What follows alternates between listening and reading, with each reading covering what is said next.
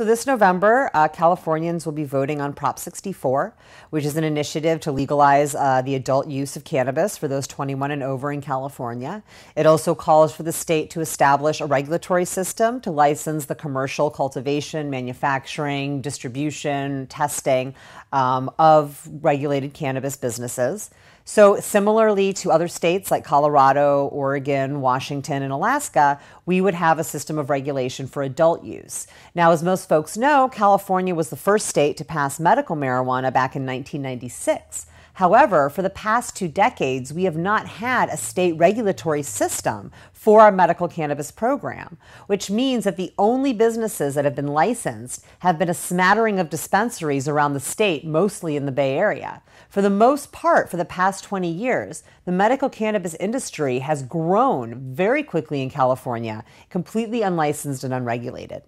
Last year, Governor Brown signed the Medical Marijuana Regulation and Safety Act into law, which for the first time establishes a state-level regulation system for medical cannabis.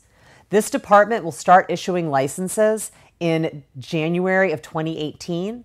If Prop 64 passes, this is also the time that the state will start issuing licenses for adult use as well. For folks who say we need to wait and see what happens in Colorado, it's now been 4 years since we've legalized cannabis in Colorado, and so we have a pretty good idea of what isn't going to happen. Youth marijuana use in Colorado has actually gone down, as has ideas about how great marijuana is when we ask young people, so their idea of it being this really exciting thing has also gone down. Arrests have gone down by 90% in Colorado, and we've seen an amazing amount of revenue that has already started to go for programs like school construction.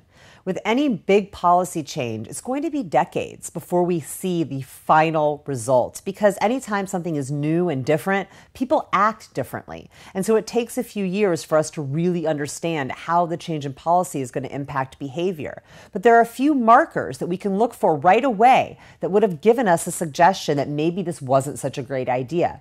For example, we would have seen people not show up to work. One of the big concerns was that people are going to be stoned, they're going to be lazy, they're not going to have any motivation anymore. We didn't see that happen. Colorado, and especially Denver, continues to be one of the most desirable places to live in the country, so it hasn't hurt people having conferences there, people vacationing there. Property values haven't gone down. We also didn't see an immediate increase in car crashes and DUIs related to cannabis. And we also didn't see an increase in other types of crime that people thought might happen because people were using too much cannabis. So we haven't seen a lot of the warning signs that opponents claimed before we legalized. What we have seen is tax revenue. But that's one point. I think another really important point is that we don't have time to wait. We don't have time to waste. There are about 13,000 felony arrests for marijuana in California every year, mostly on poor people of color. The longer we wait, the more arrests will happen. The more people will be saddled with lifelong barriers to employment, to housing, to childcare. And we can't afford to do this to our population anymore. We can't afford to have another part of the California population with the inability to be employed, with the inability to have stable housing, because that hurts us as an entire state. What's best for us as a state is to give people jobs, to generate revenue for schools, to generate revenue for dropout programs, for drug prevention, for substance abuse treatment. And these are all things that we'll get with legalization. And the final thing that I would say is that we already have an extremely robust marijuana industry in this state. Make no mistake, legalization is not going to introduce a new product to the 38 million people in California.